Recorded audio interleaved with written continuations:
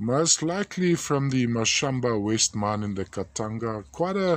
Not a very large piece, yet a pretty interesting material. Now, the brownish material on the back would most likely be some kolwezite, named after the Kolwezi mining district in the Congo, Katanga Copper Crescent.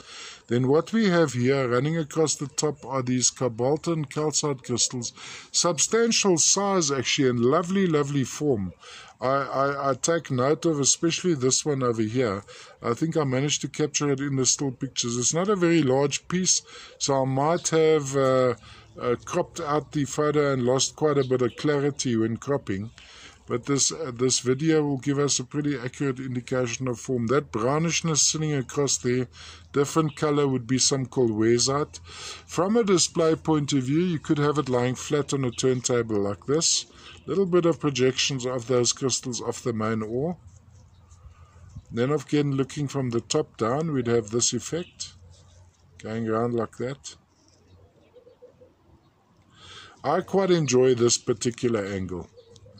This is all the way from I suspect, the Mashamba West mine in the Katanga. Lovely, sort of almost a synthetic pink cobalt and calcite, lovely form. Dusting of kolwezite in between, maybe some heterogenite too.